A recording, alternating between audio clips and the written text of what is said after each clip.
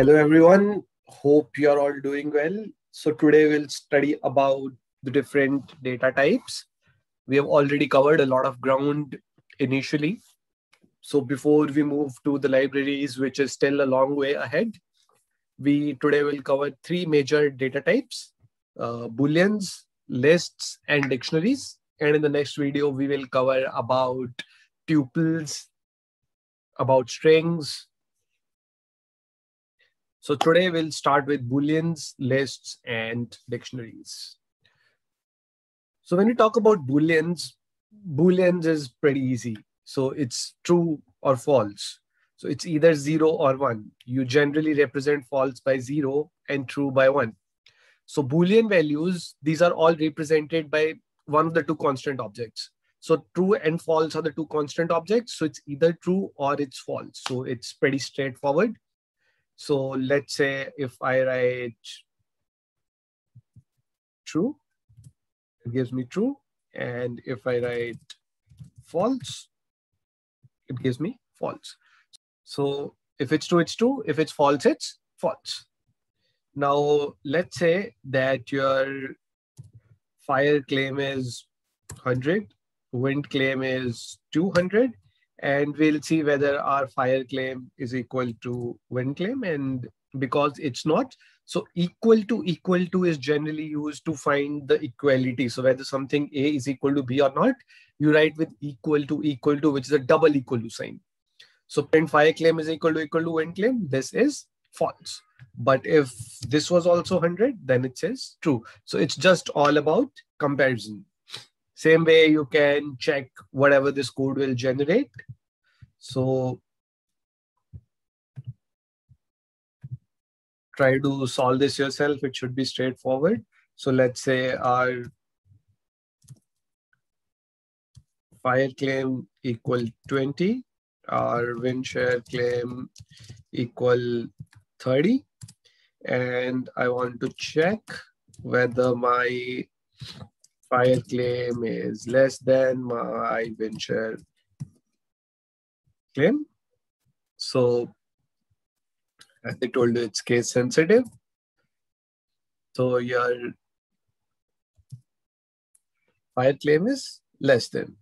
But if I say whether it is equal to, it will say no, it's not equal to. So just need to remember that in Booleans, it's either true or false, and you just compare two variables according to that. Now, after this, we come to the most important type of data type, which you will use frequently. And this is the one which you will majorly use apart from dictionaries, which is what we call list. So list is nothing, but it's just a collection of objects. These objects are ordered. They have a certain order, which is assigned by the Python kernel, or in the heap space behind in the Python, it is already ordered. It has a number, which we call index, which we'll see later on. But a list is a collection which is ordered. Just remember, for now, it is ordered and it is changeable. You can change the numbers.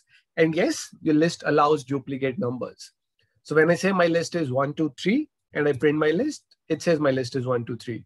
But if I say my list is 1, 1, 2, 3, then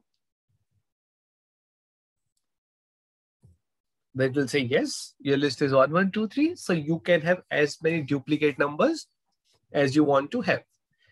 And once you will check your type of the list, so when we say what is the type of the list which I created, then you will see that this is a list. So your type of a list is your list. Now, the benefit of a list is that in a list, you can have mixed amount of data types. It's not necessary to have just one type of a data type. You can have strings, booleans, integers, floats. You can have everything inside one single list. So when I say my list is, let's say, a number 2, a string fire, and another number 5.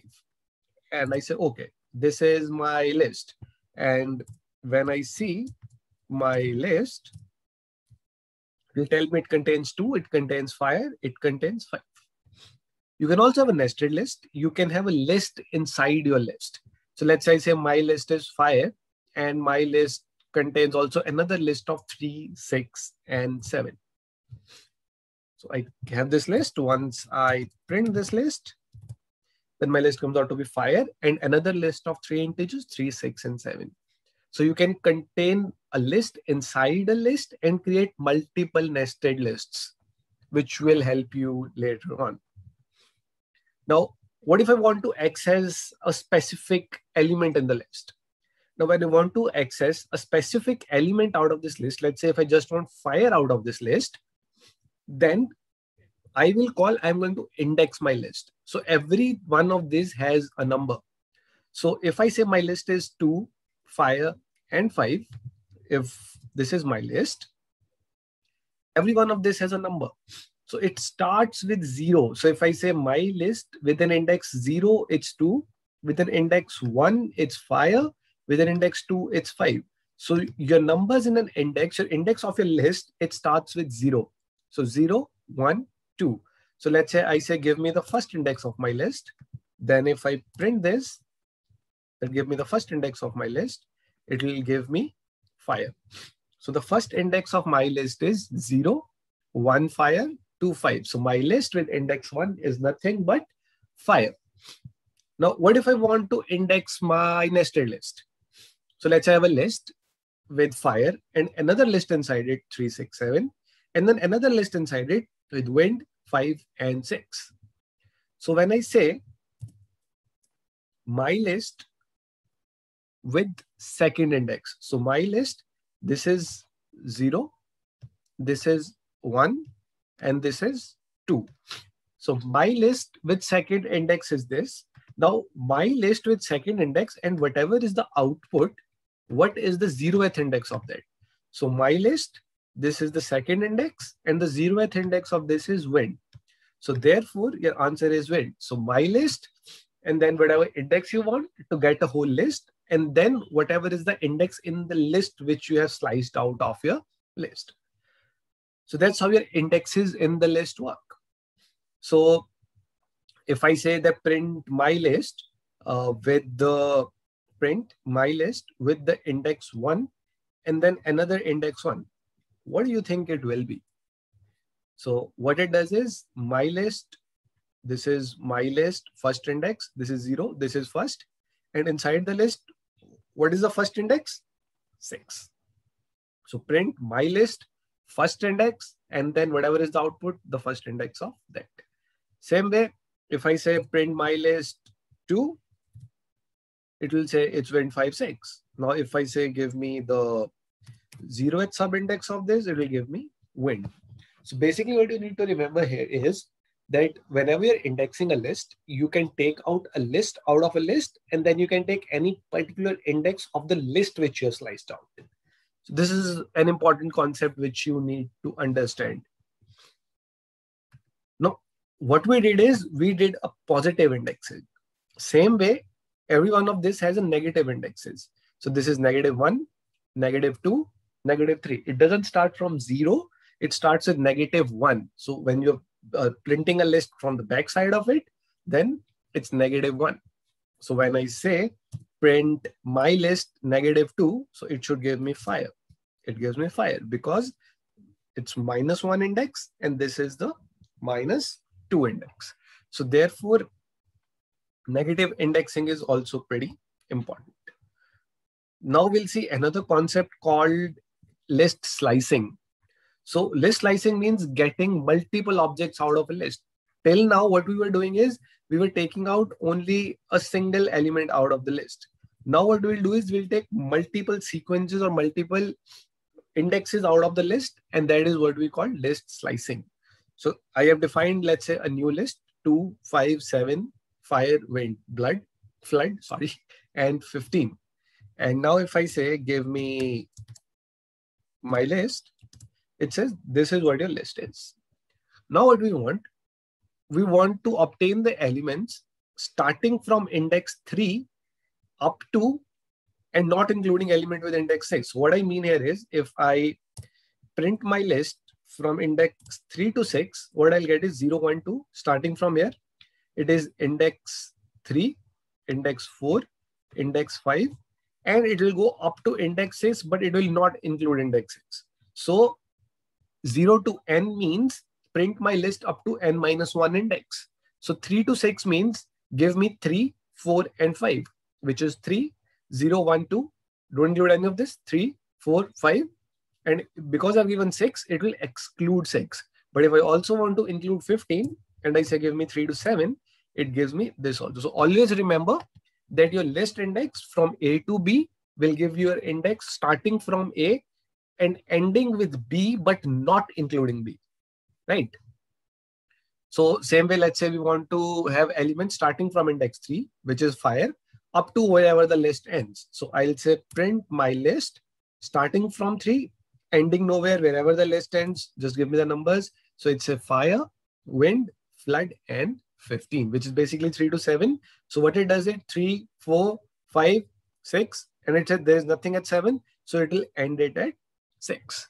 And if you want a complete list, then you can say print my list starting nowhere, ending nowhere, which will give you your list, which is nothing but your my list. So you can either print it directly like this or start to end, start nowhere, end nowhere. That's how you do this. And last thing which I would want to know is how do you take the length of a list? That I say I have a huge list. What is the length of my list? And the length of my list will be 7.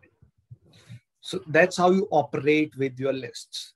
So now what you do is you should try out this. You print the first, second, and the last element in the list below. Print all the elements, first 3 elements and last 3 elements. I hope you'll be able to do this. If you are not able to do it, just comment in the comment section below, and I will post the solution with the code out there. So now I hope you know how to use your Booleans and your list. Now we'll come to another important part called your dictionary. So what you need to understand in your dictionary is your dictionary is of pairs. So difference between list and dictionary is in a list, everything is on its own. But in a dictionary, every value has a key to it. So I'll say my dictionary, key 1, value 1, key 2, value 2, key 3, value 3. So it's a key value pair. So if I say that, okay, high risk corresponding to fire and flood. So it will say, if I say high risk, it will give me the values fire and flood. So you can group your values into a certain key, and that's how you define a dictionary. It's a collection of key value pairs, and all these keys map to a certain value. So remember that values might be duplicate, but keys are always unique. You can't have duplicate keys, but you can have duplicate values. So your keys are unique within a dictionary, while your values might or might not be unique. So now what we'll do is, let's say we define a dictionary using key value pairs, and I say, this is my dictionary, key 1, value 1, key 2, value 2, key 3, value 3. Now, if I say, give me my dictionary, it will say, okay, the dictionary has 3 keys and 3 values. And always remember, whenever you want to check the type of something, you can simply use a type command and it will tell you what is the type. So it says type of my dictionary is your dictionary. Now, let's say I want to access the specific element of my dictionary. So in my dictionary, I want to have a specific element. Let's say I want to say, okay, what does my key 2 contain? So I'll simply type my dictionary and then within the square brackets key 2, and it will give me value 2. So all these values, they are given to a certain variable, which is this key. So these are all key value pairs. Now let's say we have defined a dictionary for a bank client and we have all his assets, real estate, stocks, and savings. And when I say that print all these client assets, it will give me that real estate has 150,000, stocks has 10,000, and savings has 20,000. So now, if I want to access the elements, so let's say I want to say, okay, fine, give me what is the value of stocks. It will say your stocks are 10,000. Now I say, oh, I forgot to add in the portfolio. There was cryptocurrencies as well, and they were amounting to 15,000 or 1,500. So we'll say our client assets, and we'll add another item to the dictionary called crypto and its value. So whatever is your dictionary, whatever you have called your dictionary, complete dictionary, then you add a key and you add a value. It's as simple as that. And once you print it, this will be added. So it says, oh, okay, now it has a crypto value of 1500 as well.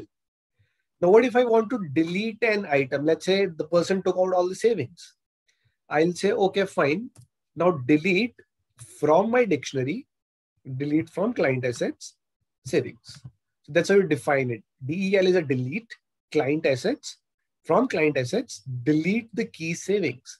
And when I print all these client assets,